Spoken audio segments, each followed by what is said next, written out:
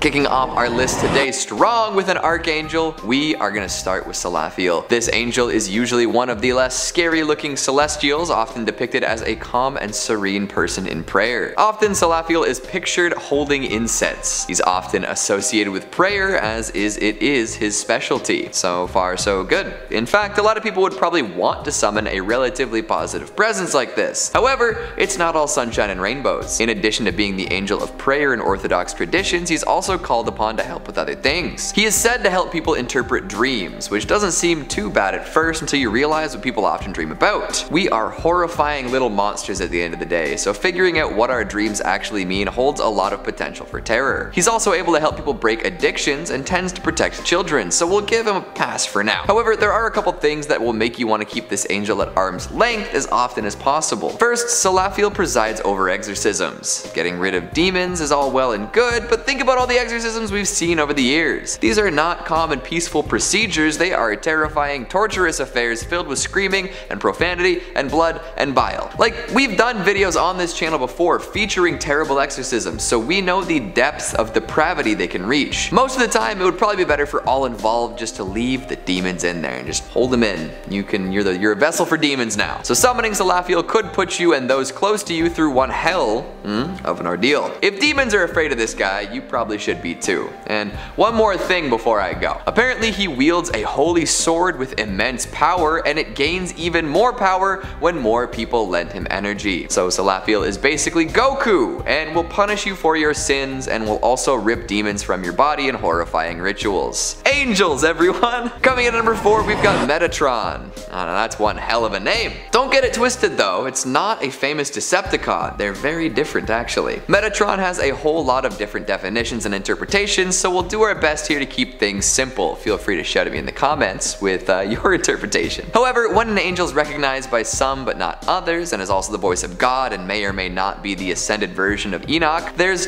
plenty to talk about. The simplest description is that Metatron is the highest of the angels, is the celestial scribe, closest to God, recording what's going on at all times. Plus, he has a very cool transformation. Apparently at some point a mortal man had his flesh turned to flame, his veins to fire, his eyelashes to lightning, and his eyeballs to flaming torches. After all this, he was given a throne next to the throne of glory and given the heavenly name Metatron. This is just one telling of what happened, but still, imagine seeing something like that happening before your very eyes. This is a being that could vaporize you in the blink of an eye. No questions asked. Now, this transformation doesn't stop there. Metatron continues to be terrifying even once in heaven. Apparently, as the voice of God and the scribe angel, he's covered with 1 million eyes and 1 million mouths. These mouths all speak different languages so as to communicate with anyone, anywhere. And don't think you're getting away with anything with all those eyes trained across the world. Legendary. He's also said to be the largest angel with an enormous body rocking 36 wings. 3 representing the Holy Triumvirate, the Father, Son, and Holy Ghost, and then multiplied by the 12 tribes of God's chosen people. All in all, this is an incredibly powerful, high-ranking, and complex angel. So if you're gonna summon him, you'd better have a mighty good reason, and if not, you could find yourself in a whole world of trouble. If Metatron's transformation involved fire and lightning in order to ascend, what do you think he's gonna punish you with? I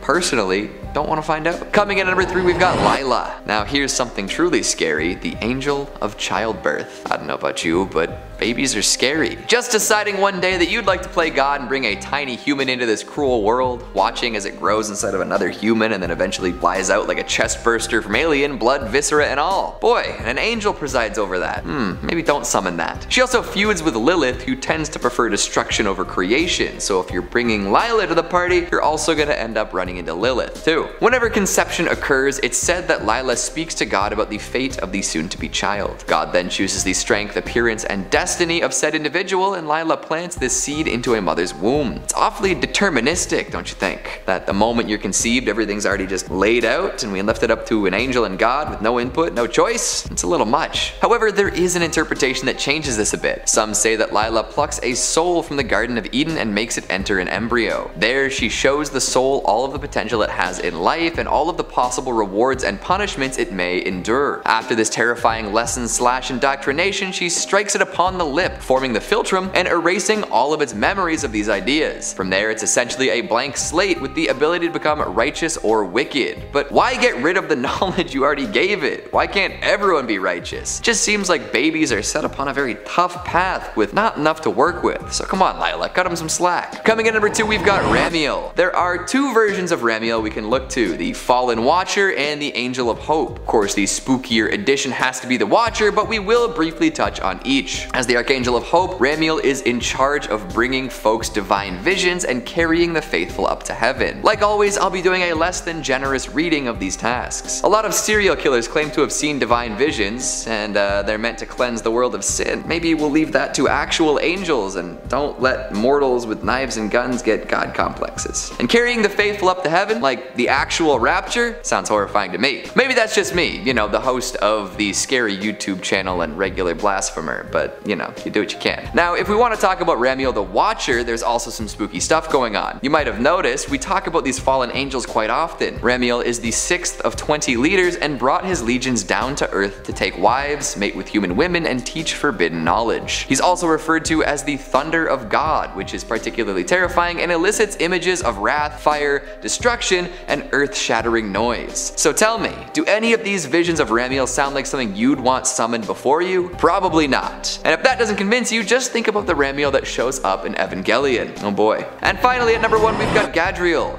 The one who started it all. Another Watcher, he could be the one to blame for all of humanity's failings. That's right, no angel was just gonna head down to Earth on their own and yuck it up solo. Somebody needed to convince all of these divine beings that earthly pleasures were worth throwing their current existence away. Some say that Gadriel was the one to kickstart that whole operation. Yikes. Even worse, he might have been the one to convince Eve to partake in the forbidden fruit. He deceived her, dooming humanity to lifetimes and lifetimes of pain, suffering, and hubris. If there's an angel you don't want to summon, Gadriel should be topping that list for sure. Coming in at number 5, we've got the Angel of Death. We'll start off with a no-brainer. If you summon the Angel of Death, you're probably gonna witness some death. Or quite possibly, participate in some death. Whether it's your death or the death of someone close to you or the death of literally everyone around you for miles, there's gonna be some death. Death, death, death. That's what happens when you summon the Angel of Death.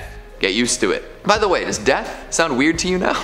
Sounds weird to me. One particularly egregious example of this large-scale killing comes from the story of Passover. In the Hebrew Bible, there's a tale of a pharaoh who refuses to release his Israelite slaves. God brought about a bunch of plagues to convince him to finally set them free, but to no avail. So instead, the Angel of Death was sent to kill the firstborn sons of Egyptians across the land. If the Israelites smeared the blood of a slaughtered lamb on their front door, the angel would pass them over instead of killing one of their sons. This resulted in quite the catastrophe for the Egyptians though. And that wasn't the worst of it either. Killing all of the firstborn sons of an entire empire wasn't enough for the Angel of Death. No sir. Apparently, while protecting Jerusalem from an invading army, this angel wiped out over 180,000 men in one night.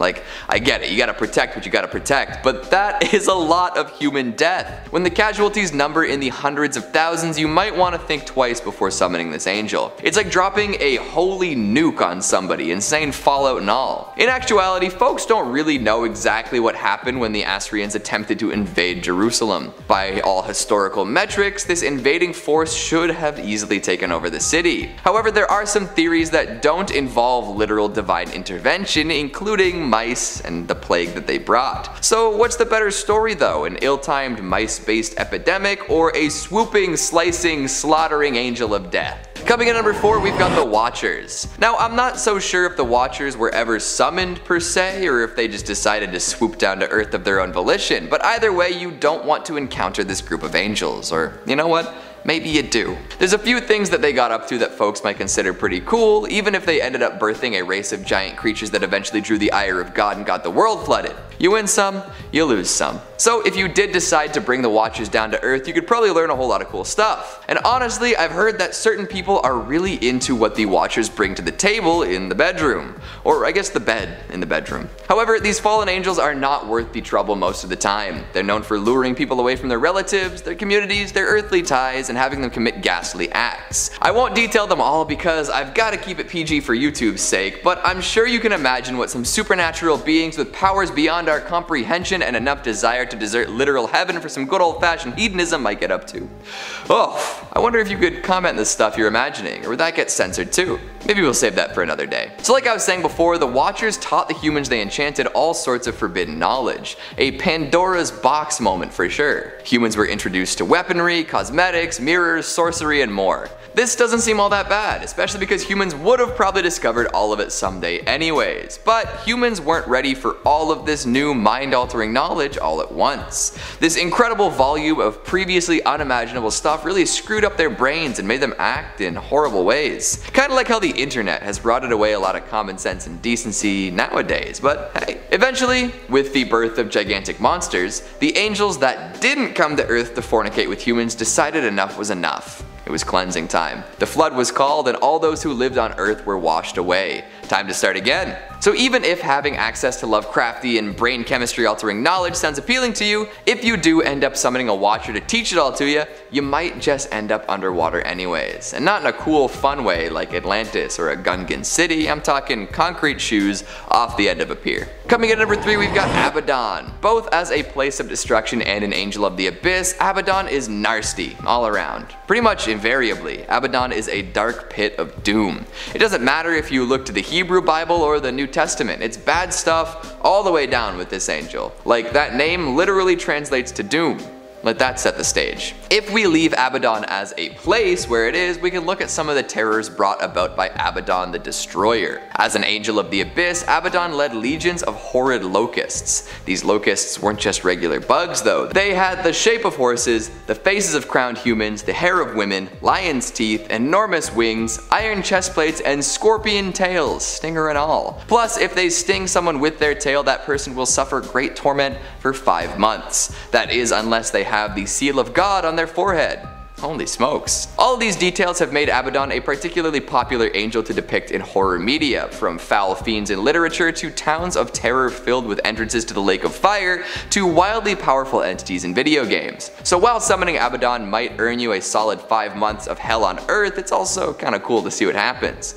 Weigh your options carefully. Coming in number 2, we've got Uriel. If you like your reproductive organs unsliced, you'd best avoid Uriel. See, there's an old story that makes me wonder about angelic priorities. Moses almost died because he and his wife were lax with a bit of non-essential surgery for their son. In the book of Genesis, the removal of a piece of skin at the end of a particular body part is considered mandatory. It guarantees that covenant between you and God. So when Moses and his wife Zipporah hadn't gotten around to slicing and dicing their son's parts, God sent Uriel to exact swift revenge. According to the story, he was moments away from dropping Moses on the spot, but Zipporah swept in with a particularly sharp rock and did the deed. Casting the bloody bits of their son upon Moses' feet, Uriel accepted this and refrained from ending the man's life. So if you're not careful, you could anger the Lord for something seemingly insignificant and he might send Uriel after you. And if we're being honest, that's not a way anyone wants to go. So when you sign up to be a part of something like that, maybe check the rules and regulations extra close, lest you get put in the ground for not having your tonsils removed or something. And finally at number 1, we've got Jophiel. Widely known as the Archangel of Beauty, you would think that this angel would be cool to summon. Sure, the heavenly beauty might be too much for your human mind to handle, but at least you'd go mad seeing something unspeakably radiant. Here's the thing though, Jophiel doesn't suffer any fools, and we're all fools. Hell, the first humans to ever roam the earth, Adam and Eve, found this out firsthand. After consuming the forbidden fruit and gaining its hidden knowledge, Jophiel was the one to kick them out of the Garden of Eden. Break the rules? Get booted. I don't know if that can be considered tough love, it's probably just tough. So summoning Jophiel probably means that you've recently done something that goes against God's will, and for most folks that is not something they're super enthusiastic about doing. Plus, Jophiel is said to wield an enormous flaming sword, and as bad as that is, you probably don't ever want to be on the receiving end of it. Coming at number 5, we've got Leviathan. Often associated with adjectives like aquatic and enormous, Leviathan is a word we often hear outside of the context of angels. It's a concept at this point. If something is a Leviathan, it's an enormous sea monster, ready to swallow entire ships whole, prepared to annihilate fleets of submarines, waiting for its chance to appear in a monster movie. But here's the thing, Leviathan isn't just some monstrous figure in the ocean, nor is it simply a huge roller coaster in Vaughn. Leviathan is also a demonic angel.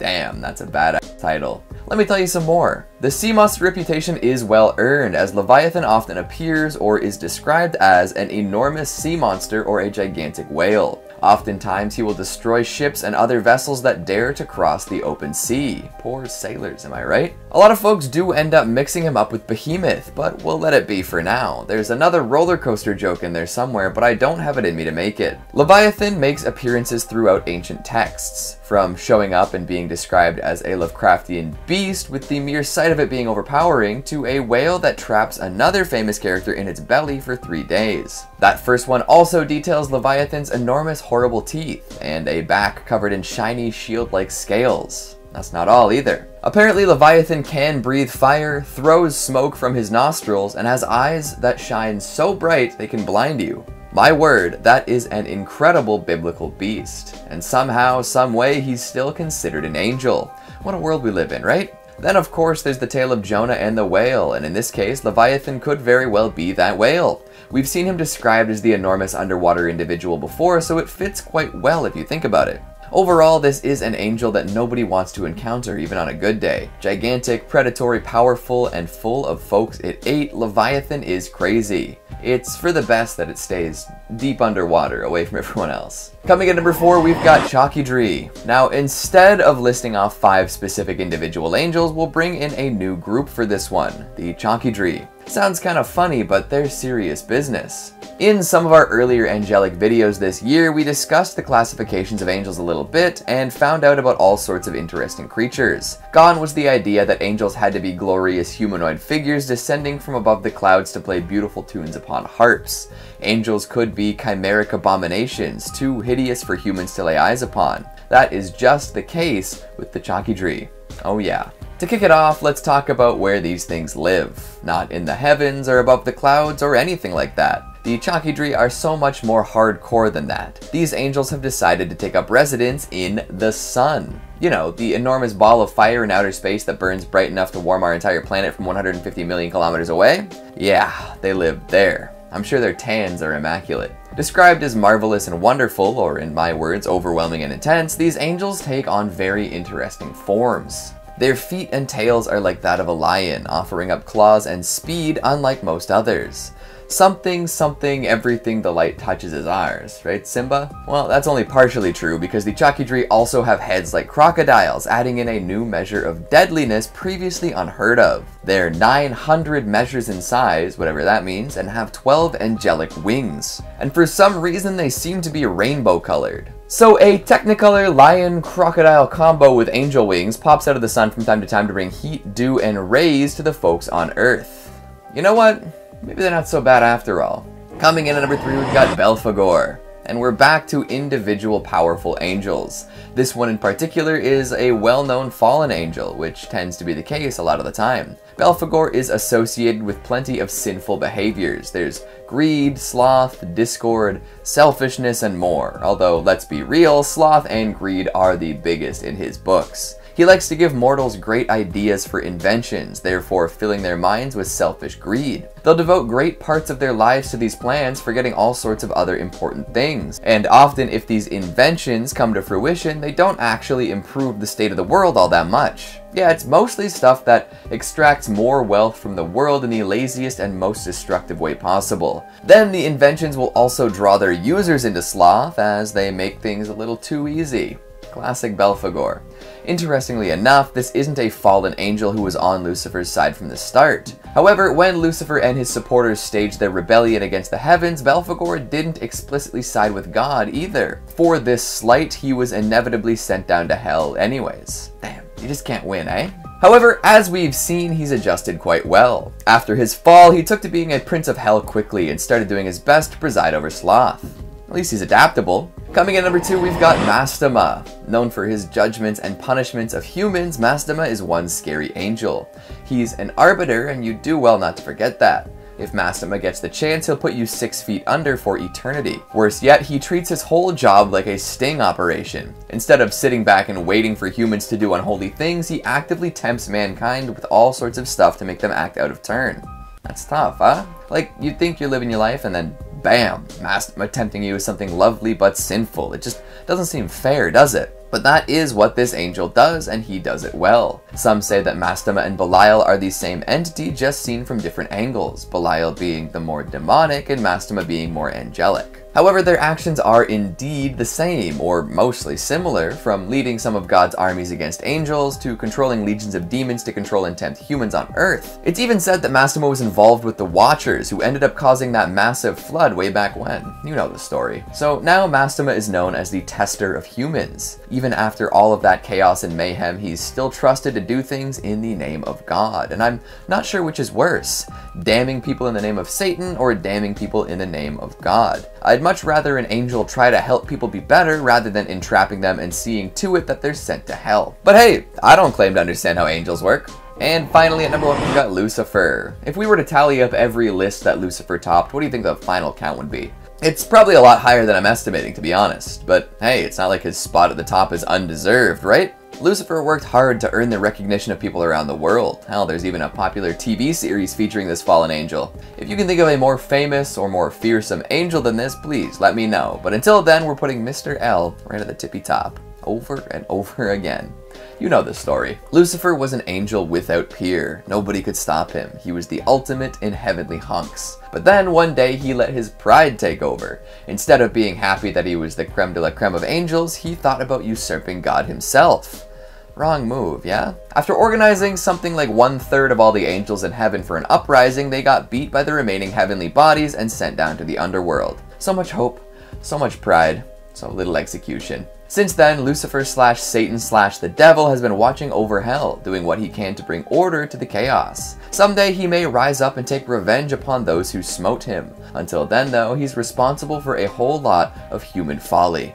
Goodness gracious. Coming in at number 5, Mammon. Mammon, also known as Mammon or Plutus, is a powerful fallen angel. Mammon, now a demon, is commonly personified as greed itself. He's the noble demon lord of abundance, prosperity, wealth, and injustice. He also is most often personified as a deity. In his appearance, Mammon is somewhat similar to the gods Plutus and Dispater, especially when Plutus appears in the Divine Comedy as a wolf-like demon of wealth, wolves being associated with greed in the Middle Ages. Thomas Aquinas metaphorically described the sin of greed as Mammon being carried up from hell by a wolf, coming to inflame the human heart with greed. During his time in heaven, he was depicted as forever looking downward at heaven's golden pavement rather than God himself. In fact, Mammon's obsession with gold was to the point where he did not even care about Lucifer's rebellion, but due to the fact that he cared more about material wealth than God, he was cast out by the archangel Gabriel. After the rebellion in heaven, Mammon was banished to hell, where he is the one who finds underground precious metal that his demonic companions used to build their capital city, Pandemonium. He did this by Lucifer's order. Mammon cancels the devils to be happy with what they have got and to create a home for themselves in hell. At some point in time, with the aid of Mulciber, Mammon created the legendary Twin Blade, which was made from the bones of a fallen angel, salt that was crystallized from the tears of Michael, then melted down with the ichor of a god into Damascus steel. The Twin Blade is capable of killing almost anything. In at number 4, we have Asmodeus. Asmodeus is a king of demons and earthly spirits, mostly known from the Book of Tobit. The demon is also mentioned in some Talmudic legends, for instance in the story of the construction of the Temple of Solomon. He was thought to be the king of the 9 hells by some Renaissance Christians. He also represents one of the 7 deadly sins, lust. Being the demon of lust, he is responsible for twisting people's sexual desires. It is said that people who fall to Asmodeus' ways will be sentenced to an eternity in the 2nd level of hell. He is also a demon of lechery, jealousy, anger, and revenge. Asmodeus is either a ruthless, brutal monster, a mischievous demon endowed with a playful and satirical genius. Asmodeus was originally an angel known as Asmodal, and was in the order of cherubim. Right before the war in heaven, he joined Lucifer's rebellion against the Lord, only to be personally defeated by the archangel Raphael. But not before Raphael brutally tore out the lion part of his body and cast him out of heaven with the rebel angels in tow. Asmodeus barely survived the fall due to the injuries inflicted on him by Raphael, but he managed to recover. The lion that was originally part of him, now torn, became something of a pet and steed. He also became one of the 7 kings of hell, embodying the sin of lust. He has hundreds of legions of demons under his command. He incites gambling and is the overseer of all the gambling houses in the court of hell. Asmodeus also became the husband of Lilith, though she does not exactly find his presence to be welcoming or tolerable at all. In at number 3 we have Belphegor. Belphegor is a fallen angel, now a demon lord that presides over the sin of sloth, and is one of the 7 princes of hell that rules hell. Belphegor gives people ideas for inventions that will make them rich, which leads them to be greedy and selfish. Belphegor is a lieutenant from hell who had been dispatched to earth on a mission by Satan. As one of the fallen angels, Belphegor was originally a member of the Order of Principalities, and after his fall he became a demonic counterpart to one of the 10 Sephiroth that oversees the Tree of Life. During his time in heaven, Belphegor was a friend of Asmodal and Mammon, but he did not exactly enjoy his angelic duties, foreshadowing his slothful tendencies. Moreover, Belphegor enjoyed crafting strange and intricate objects from all manner of material he could find, which according to him was his outside hobby. Unlike the majority of rebel angels, Belphegor did not join Lucifer's side after he declared the war against heaven, nor was he at God's side either. Despite not being part of Lucifer's rebellion, the fact that he did not join God's side earned him his father's punishment of being cast down to hell alongside other rebel angels. No longer an angel of God, but an archdemon of sloth. Belphegor, along with Asmodeus and Mammon, was soon awakened by the sound of Lucifer's voice calling out to him from newly created hell as a result of his impact from the fall. Belphegor took part in the construction of Pandemonium, given his talent and interest in machinery. He participated by crafting the inner workings of the capital, whilst Mulciber and Mammon worked on both the exterior and interior. He was then present at the Pandemonium during Lucifer's rally. Belphegor had then become one of the 7 kings of hell. Belphegor is invoked by mortals who wish to find fame and wealth through invention, often with as little effort as possible. These wishes, as with almost any demonic invocation, are doomed to fail, because Belphegor's true mission is to draw the lazy into the sin of sloth. Through the failure of whatever Belphegor provided to the invoker, he draws them into procrastination and idle dreaming rather than producing, thus damning them. So maybe you're not lazy, you're just damned by Belphegor. Coming in at number 2 we have Moloch. Moloch was once an angel serving God. Due to his own self-interest, he was cast out. He gained a cult following and many worshipped and followed him in ancient times. Child sacrifice is non-existent today, hopefully, but that hasn't always been the case. In ancient times it was commonly associated with people hoping for greater fertility for either person or a land. One cult stands out from the rest, the cult of Moloch, the Canaanite god of child sacrifice. In the bowels of a big bronze statue with the body of a man and the head of a bull, offerings, at least according to the Hebrew Bible, were to be reaped through either fire or war. It is said that devotees can still be found today. People prayed and offered to Moloch as they believed he was responsible for the weather and fertile agriculture. If they wanted their land and people to thrive, they believed that they must make this sacrifice for the gods, or specifically Moloch, to bless them. Though the biblical account describes children being passed through the fire to Moloch, Hebrew prophets are universal in their condemnation of the practice. This has suggested that such sacrifices might have been made to the Abrahamic god by some cult, but were condemned and cast out of the Orthodox faith as anathema. Followers argued that this was not a practice of God, but those who were led astray. Others claim that Moloch was an angel before he fell, and those who followed him mistook his word for religion. There are religious sacrifices sites still standing around the world today, preserved in time as a reminder of the dark history of following false gods. Although it was more commonplace in ancient culture, there are modern cases of Moloch worship. Obviously these are kept more personal, as this would not be accepted. There have been claims that some influential people in today's society secretly make sacrifices to Moloch to gain power and influence over today's world. Of course, we do not have evidence of this, just claims. Do you believe that people are committing such horrible acts for their own self-interest? And finally, in at number 1 we have Lucifer. Lucifer, also known as Satan, the devil, lightbringer, the light bearer, and the morning star, was one of the earliest of God's creations. Also the twin brother of Michael. He was regarded as the wisest, greatest, and most beautiful angel in all of creation, having virtually no equal, with only God being his superior. He is infamously known as the angel that rebelled against God and heaven and caused the downfall of mankind. Lucifer was said to be the brightest in all of creation and was the most revered too, and most praised among the angels for his beauty and power. This in the process caused Lucifer to be prideful of himself. So immense was his grace and power that his throne was positioned atop a mountain anointed by God himself, adorned with burning stones known only as the stones of fire, infused with the fires of the sun to give light to the dead and the lost as Lucifer guided them to paradise. It was not until God created humans that Lucifer's pride began to overtake him and grew more rebellious against his father. It soon led to Lucifer becoming dissatisfied with following God alongside the fact that his father favored the new creations known as humans, spending less time with his own family and more on developing those humans. To add insult to injury, Lucifer would be told by God to watch over and guide these humans, which only made Lucifer look down on these mortals with contempt, especially when having a perfect being like him watching over these creatures like a shepherd over his flock. However, he saw that the humans would be no different than everything else that would be under God's puppet strings and realized that he could perhaps impart his ideas of existentialism on these new creations. He approached one of the two, named Lilith, who was strolling through the primeval plains of the Garden of Eden, and the two had a rather amicable conversation. During the conversation, Lucifer managed to persuade Lilith into siding with him as well. He convinced her that since Lilith had been created from clay, the same as Adam, she is equal to him, and therefore should not be under him. She would be no puppet bound to any string, and would instead live out her life the way she desires to live it rather than having been told how and why. Lilith was enlightened by the morning star's words, and this caused her not to be submissive to Adam and leave him. Being the second born creation of God, Lucifer is a being of incalculable celestial power. He is among the most powerful entities in all of creation. The only two beings that somewhat rival him in the depths of hell are Satan and Beelzebub. After being released onto Earth, Lucifer's mere presence upon breaking through was said to have shook the globe and created several unnatural disasters around certain parts of the world. Moreover, his presence also caused supernatural beings and psychics immense agony and trembled from sheer dread. I don't think you need to tell me that Lucifer should definitely be feared and deserves the top place on this list. Coming in number 5, we've got Abizathebu. Fallen angels tend to have pretty wild names, so we'll kick off with a good one.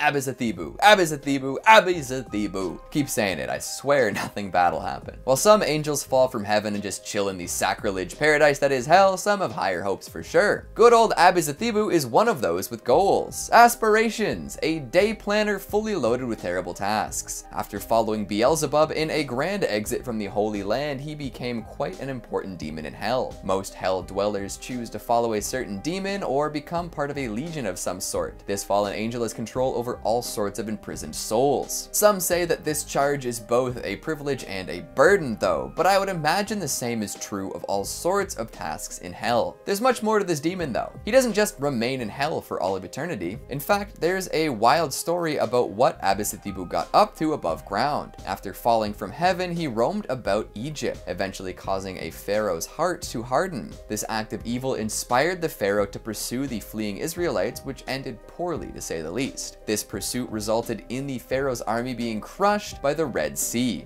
Abizathebu himself was imprisoned in a pillar of water and forced to uphold a pillar of air until a temple's completion. That has to do terrible things to one's mind, so I'm sure whenever this demon escapes, he'll be ready to wreak some vengeful havoc. You'll be able to recognize this angel turned demon rather quickly too. He has two differently colored wings. One is bright red. So if you ever come across an entity with two different colored wings, one being red, you can probably be pretty sure, reasonably so, that it is Abizathebu. Be careful and watch yourself, as he is the demon of pride known to lead people astray.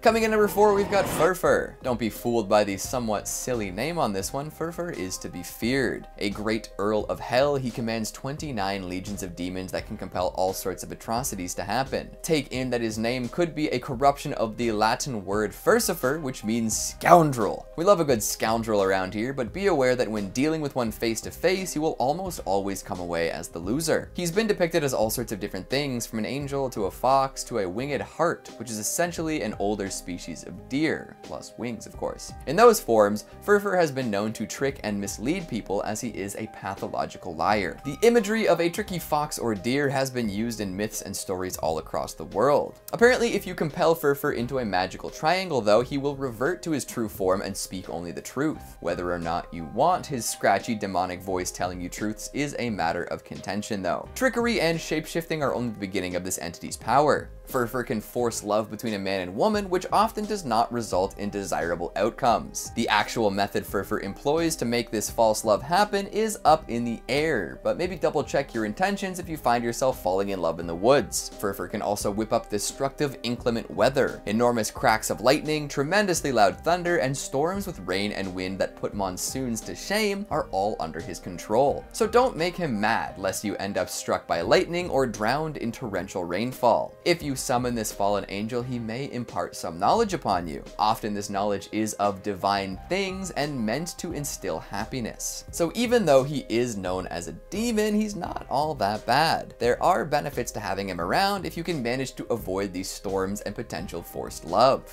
Coming at number 3, we've got Adramelech. Possibly an ex-angel, possibly a Sumerian sun god, Adramelech is worshipped by people around the world who wish to offer up sacrifices in exchange for power and wealth. Here's a fun fact: not only is he a chieftain of hell, he's also got a whole bevy of other interesting hellish responsibilities. Firstly, he's the Great Chancellor of Demons, which is pretty neat. He's also president of the Devil's General Council. Who knew the demons were so democratic and well organized? But here's the kicker, my favorite fact about Adramelech. He is the governor of the Devil's Wardrobe. Tell me you wouldn't want some fashion tips from the Devil's Wardrobe governor. Some seriously killer style on this dude. Probably has one of the original pairs of Satan shoes and everything. To ensure that he looks the part, he takes on the form of either a humanoid mule or a peacock. Or maybe sometimes he's a mule-peacock hybrid. All the above are probably true in some capacity. Be warned, even if you do encounter a fabulously dressed mule peacock man, he's not to be approached. He's described as an enemy of God, greater in ambition, guile, and mischief than Satan, a fiend more cursed, a deeper hypocrite. And we hear a lot of bad things about Satan all the time, so if Adramelech is worse and more cursed than the big guy down there, then we're in for some trouble. Maybe that's why all those hardcore streetwear enthusiasts are so pure evil. They're just channeling Adramelech. Coming in at number 2, we've got Andras. Now we're getting into some hardcore ones. Sure, we started with some fallen angels who might have a violent tendency or two or compel people to act in ways that contradict their morals, but that's all just part of life, right? Andras is straight up evil. He is powerful, deadly evil. The Grand Marquis of Hell, 63rd of the 72 Spirits of Solomon, and commanding 30 legions of demons.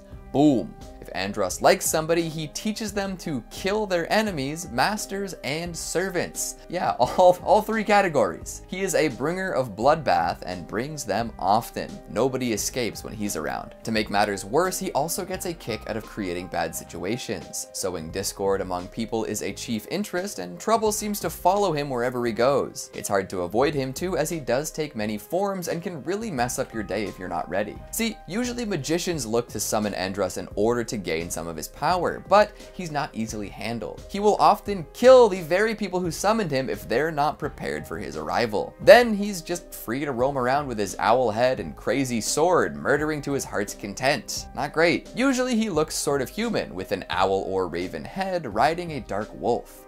Very majestic, very cool, very dangerous. Seriously, watch yourself if you even catch a whiff of Andros activity. And finally at number 1, we've got Beelzebub. Somebody told me he's got a devil set aside, but I'm not really sure what to make about that. There's also talk of Beelzebub being pretty wicked with the guitar and him stealing a whole lot of souls with it. This is all just hearsay, mind you, so take it with a grain of salt. However, the mythical Beelzebub, famous fallen angel, does have a lot written about him in religious and historical texts. His name means Lord of the Flies, and he rules over those nasty little buggers down in hell. A third fallen angel after Lucifer and Leviathan, Beelzebub has a lot of sway in the lake of fire. He's Lucifer's chief lieutenant and wears that title with pride. And speaking of pride, he's also the demon of pride. Also gluttony, also the prince of false gods. Witches love him, as they often mention him as an object of desire, and Beelzebub is a name that popped up quite a bit during the Salem witch trials. His presence is everywhere, and many folks blame him for all sorts of demonic possessions throughout history. Just an absolute all-star when it comes to demonic activities. No wonder he's referenced so much in literature, music, movies, and more. Boy, howdy. Coming in at number 5, we've got the Angels of Paradiso. Like I said, not all the angels out there are intrinsically linked to major religions. Some are inspired by said worship, but can take on totally new and unimaginably freaky forms when inserted into certain narratives. Enter Bayonetta. ancient gun-toting, hair-wielding witch with a hate-on for these divine beings. In the combo-fueled games, players take control of what Sarah Palin wishes she was in order to punch, kick, whip, and torture the ever-living crap out of these radiant figures. It ends up being a little deeper than that, of course, but I'll leave that to Top 10 Gaming or something. I specifically want to talk about how terrifying the angels in this game are. Taking inspiration from all sorts of pre-existing angels, although the Judeo-Christian is extra strong, these gold and marble-skinned freaks of fancy are down to annihilate anything that gets in their way. The angels are divided into 4 spheres of influence, each increasing in power. Even the lowly members of the 3rd sphere are terribly powerful and look the part too. Bayonetta can handle them no problem, but imagine facing down one of these monstrosities on your own. Inhuman in form, but often adorning porcelain human-shaped masks, these things are the embodiment of uncanny valley nastiness. And as the games progress, these holy abominations get freakier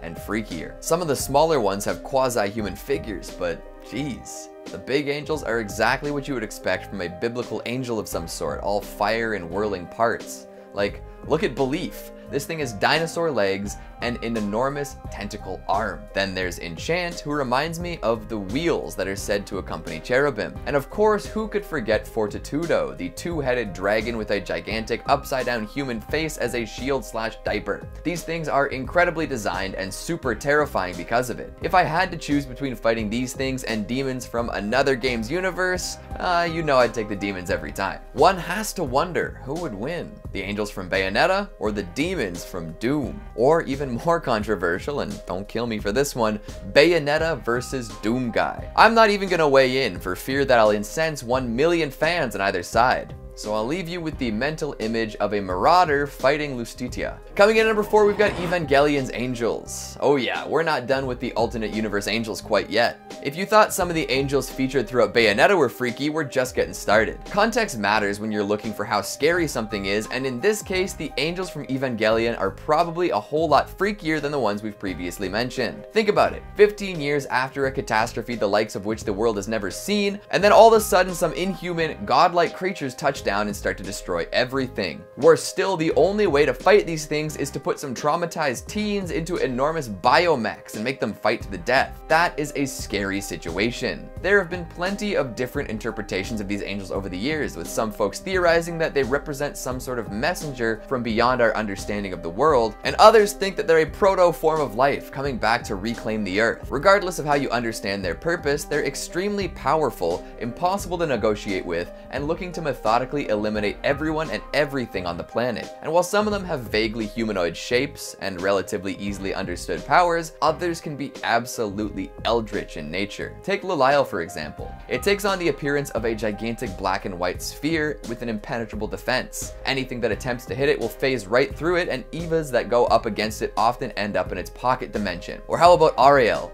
Appearing to be an enormous bird made of light that can ruin your brain from outer space. When Asuka went to fight it, she ended up experiencing her own personal hell. She relived all of her darkest and most painful memories during the fight and could only eventually take it down by using the Lance of Longinus, a weapon that can cut through any AT field. Then there's Shamshel, who looks like an enormous member. Each angel from Evangelion is terrifying in its own way, and they each find new ways to make the EVA pilots' lives living hell. And those are all the people that can actually do something about these monsters. A regular person just has to sit back and watch as these cosmic entities plow through Earth's defenses like a bull in a china shop.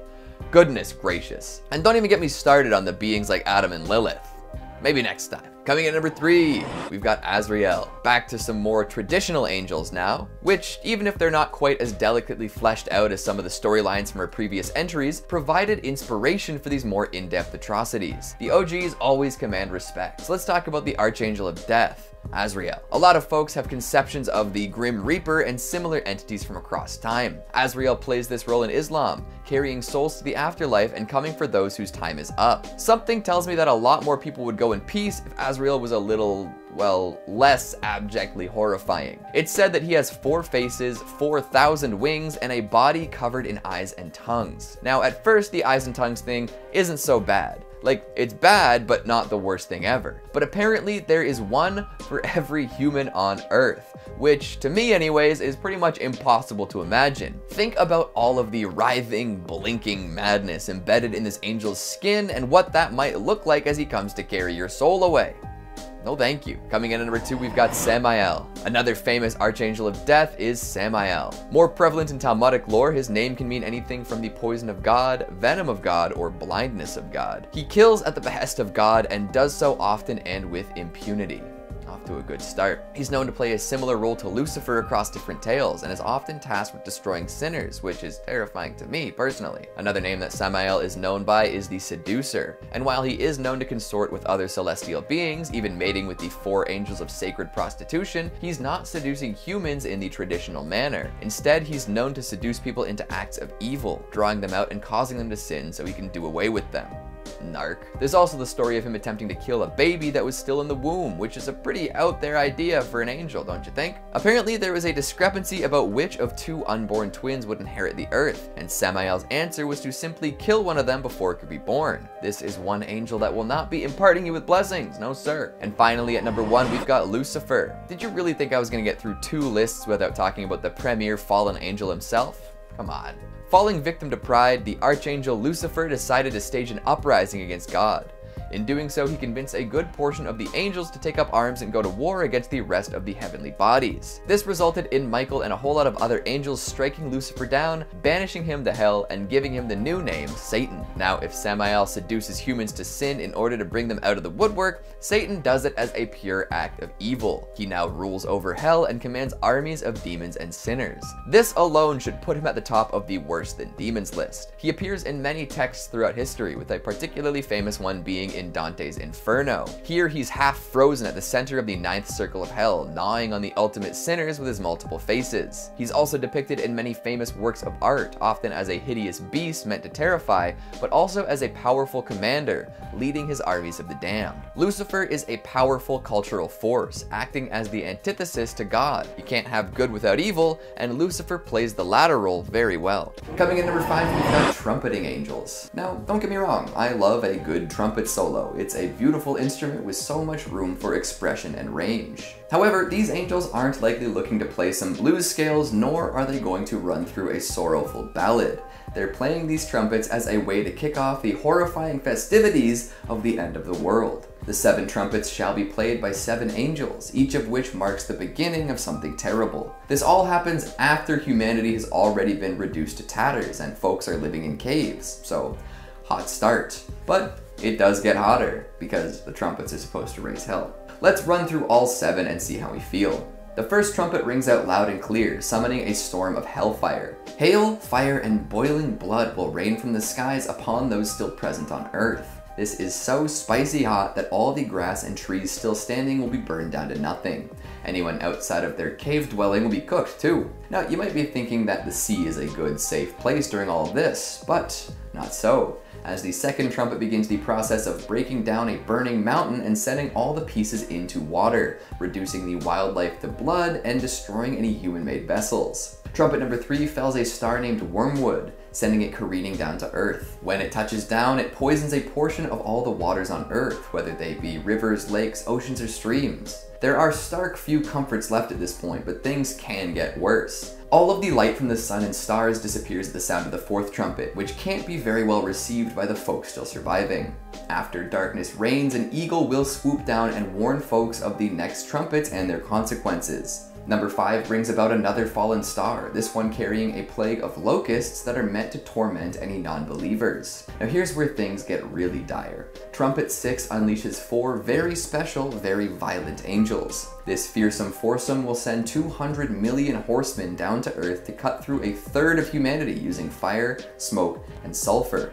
Holy smoke, they're not messing around. Worse yet, their horses barely resemble anything equine. They're chimeric abominations with heads of lions, snake-like tails, and horrible breath. Lastly, number 7 kicks off a brand new set of tortures for those who remain on Earth, led by another set of awful angels. Let's talk about that in the next entry. Coming in number 4, we have the 7 bowls. The trumpets were just a warning, a sign of things to come. And while the angels who played these deadly instruments are bad, the angels in charge of these heavenly bowls are so much worse. Plus, they look like they're bringing down holy offerings, which gives folks false hope before realizing what's actually going on. So 7 angels take up 7 bowls or vials or whatever vessel you can imagine and bring the contents down to Earth. They then begin pouring whatever's inside down upon the ground, and then things go really sour. Inside these bowls resides pain and torture, plague and disease. Anyone who made it through the trumpeting will then be annihilated without remorse. Folks develop oozing sores, rivers are filled with blood, people literally combust on the spot. It's all very wild. And the fun doesn't stop there either. As plagues spread through the world and those who have sinned suffer lifetimes of pain, even more madness is poured by these bowl-bringing angels. After the Euphrates River dries up, battles between kings of the world will begin and more lives will be lost. And to top everything off, the bowls bring about the most powerful and destructive earthquake that mankind will ever see. No disaster to date will compare to the chaos whipped up by this massive quake, leveling entire cities in seconds, opening up enormous chasms in the earth, and generally making it really hard to have a good time. Damn. So what at first appears to be a reward for surviving the trumpeteers actually becomes an ever greater punishment. These angels literally split the world apart with the quake after implementing all sorts of legendary suffering. Jeez Louise, I thought these guys were supposed to protect and watch over humanity, not absolutely annihilate everyone. Coming in number 3, we've got the false prophet. Whether this is actually an angel or not is a point of contention, but I believe that this presence is employed by the heavens regardless, so we'll allow it. This beastly brute will arrive just in time to sway the hearts of weaker humans, and then condemn them for falling to his trickery. During the divine trumpet solo, a horrifying beast will emerge from the sea, killing many. However, the beast will be injured after this. Once that is complete, the false prophet will rise. This entity will force anyone around to worship the first beast, causing them to be branded with the mark of the beast, or 666. Any who comply will be damned, of course, and will also suffer immensely once the plagues from the bowls rain down. But really, did any mortal have a choice in the matter? The beast from the sea is powerful enough to frighten anyone into submission, so what else are they supposed to do? During a rain of hellfire like that, there's not too much in terms of rational thinking or hope. I suppose it's a test to see if those who are truly devoted to God are ready to simply die with the knowledge that they'll be saved. But still, that is a hardcore trust test. Coming in number 2, we've got the of Babylon. Another questionably angelic figure, but one who appears nonetheless. As chaos reigns around the world, the whore of Babylon will descend upon humanity riding a beast with 7 heads and 10 horns. She will be drunk on the blood of martyrs and saints and looking for a good time. And by good time, I do mean blood. This is interesting, as this particular figure seems to be representative of a political movement at the time. Scholars often accept her as a symbol for Rome, with 7 heads representing the 7 hills of Rome and the 10 horns standing in for the 10 emperors who seem to be pushing for a less Christian world. So even if this promiscuous beast rider wasn't an angel from heaven herself, she represented something that God would have abhorred. And in being a symbol to rally against and hate, this Babylonian beauty probably steered folks back in the direction those at the church appreciated. Interesting, right? And finally, at number 1, we've got Abaddon, God's chosen angel of death, the supposed location of the lake of fire, and a legendary name overall. This figure is said to have released the locusts mentioned earlier. A swarm of locusts probably isn't that bad in the grand scheme of things. They can block out the sun and eat all your crops, but that is a minor setback. However, Abaddon's locusts, that's a whole other story. These hellish insects are ready to go to war. They're said to appear as war horses with human heads and thorny crowns. With long flowing hair and teeth as sharp and strong as a lion's, they're instructed to torture anyone without the sign of God on their forehead for 5 long months. It seems a little excessive, but here we are. This is an angel who's all about cleansing the world of impure people through death, and the fact that he also commands these hordes of nightmare bugs only serves to intensify his wicked reputation. If there's an angel better known for cruelty and unforgivingness, let me know. But for now, we'll let Abaddon top the list. I hear there's a hotel somewhere that shares his name. I wonder what it's like. Coming in at number 5, we've got the cherubim. A mainstay in the home decor of grandmothers and churchgoers everywhere, folks tend to love cherubs. They've got chubby little cheeks, lovely little wings, and a whole lot of resemblance to babies. Unlike babies though, cherubs tend not to scream and cry and crap everywhere, which might actually be part of their appeal. But these angels are not as they seem.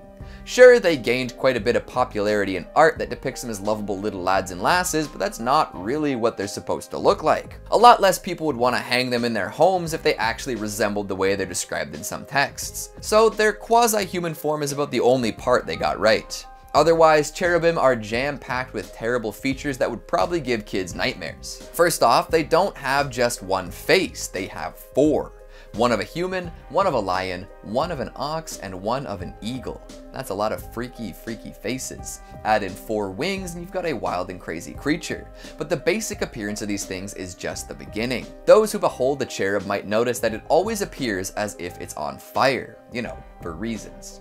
And apparently they were often accompanied by another indecipherable being. A half machine, half creature full of whirling crystalline forms, these interlocking wheels stared down upon folks with hundreds of eyes that covered their entire bodies. Imagine that, being visited by an angel, and instead of seeing a calming, serene humanoid dressed in white, you're greeted by some awful chimeric abomination and its pet crystalline wheel.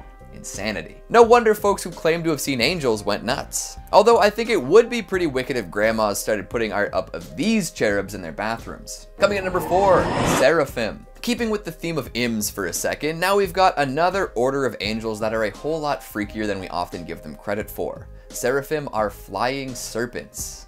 What else do I need to say, honestly? I'm gonna go out on a limb here and say that folks don't often associate flying snakes with angels, but here we are.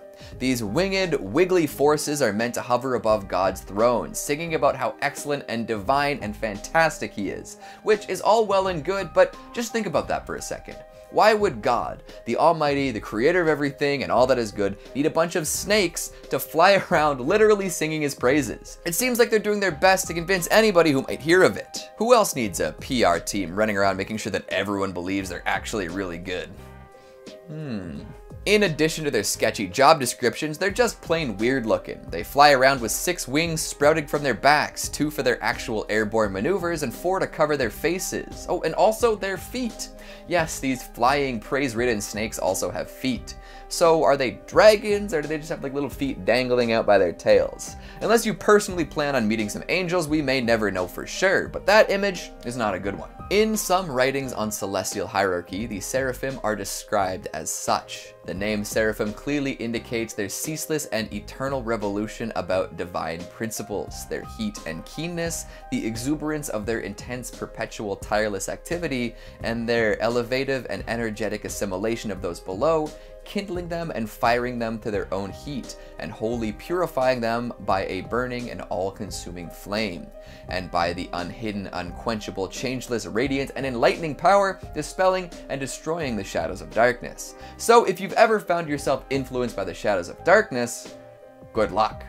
You know, demons tend to do their best to influence good people to do bad things, but they can, usually be resisted. Angels seem to just want to destroy anything that goes against their vision of holiness.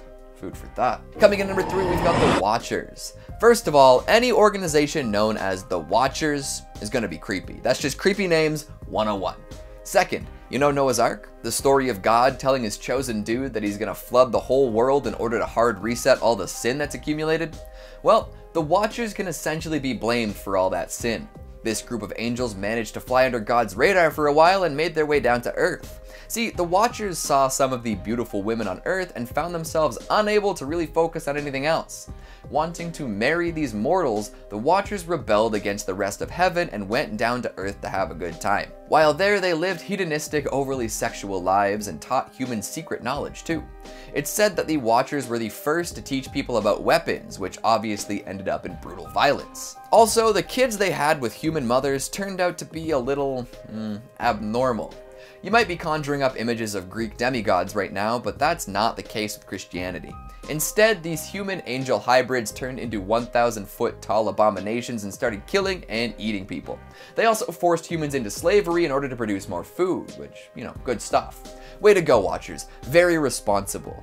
Teaching these lower beings about weapons and makeup and then breeding them to make ungodly abominations. In the end, though, God did take revenge and lock these angels away, but damn. Not even the devil could come up with a plot to so thoroughly f everything up. Coming at number 2, we've got Belial. If you're a fan of this channel, you've probably heard this name before. However, we don't usually talk about Belial in a biblical context. Now, we're talking about Basket Case, a classic.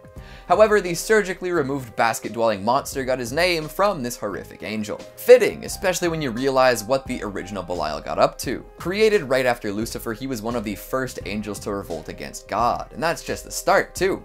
Belial led an army against Michael, resulting in untold amounts of carnage. Each army took 3 wins, and only during the 7th battle did God intervene because he wanted to make sure that Belial lost. For an angel to revolt against the others and then do unspeakable things against the others during battle, that takes a lot of power. And lots of terrifying evil too. Man, even the strongest from hell were once angels, eh? And coming in at number 1, we've got Raphael. To round it all out, let's discuss how even the holiest of forces are capable of the absolute cruelest of acts. Like, unimaginable torture that lasts lifetimes. I guess we already knew all that thanks to Dante's Inferno, but let's take a look at a very specific, pointed act of malice for a second. Raphael. Although he's not one of the named angels in the New Testament, he has become associated with healing and stirring the pool of Bethesda. However, just because he's associated with healing doesn't mean he can't bring the pain. Known for fighting the demon Azazel, he eventually triumphed over this force of evil. So what'd he do when he won? Did he banish the demon, purify its soul? Nope. He bound their hands and feet together, found a big hole in the desert full of rocks, and then cast the demon into this pit. Apparently, that demon waits there until the day of judgment, when he will then subsequently be cast into a pit of fire. Holy smokes, that is a hardcore punishment. I guess the demon deserved it in some way, but geez Louise, that's just gotta suck. I'm not sure if folks should find it comforting or not that these supposedly holy beings are so absolutely terrifying. Like, if you ever saw one with your own 2 eyes, it might have a Lovecraftian madness-inducing effect on you.